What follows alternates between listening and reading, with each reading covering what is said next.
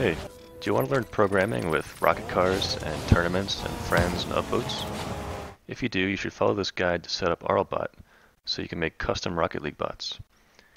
To do it in Python, you would go to rlbot.org and click on this Python section. And you'll need to install Python if you don't have it already.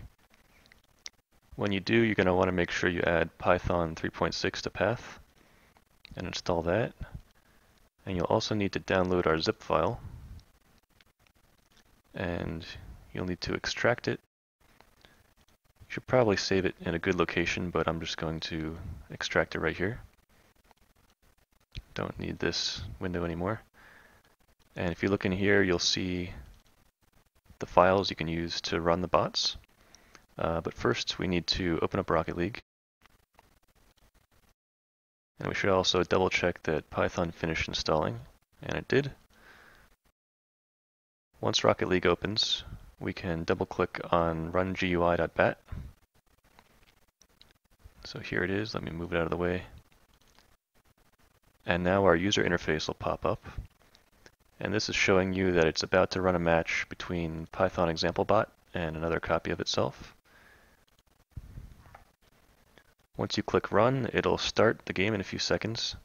I want to point out that these bots do not work online, so this is not for crate farming. This is just for having fun.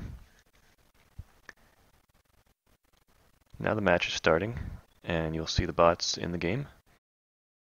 These bots are really simple. All they do is ball chase, which you'll see in a second. They hit the ball. They don't really know what team they're on or anything like that. But you can improve on that if you go into this Python example folder and look in this Python example.py file. You can find the code that makes the bot do everything that it does.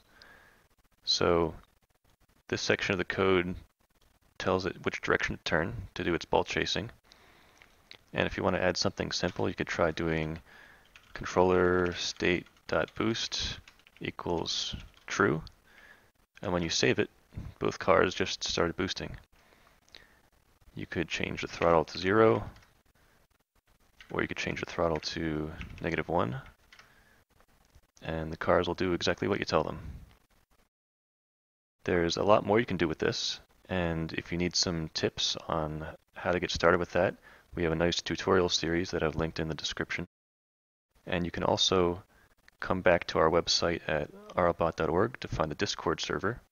It's a chat room where people can help you out with programming and RLBot specifically, and maybe make some new friends. Hope you have fun with this.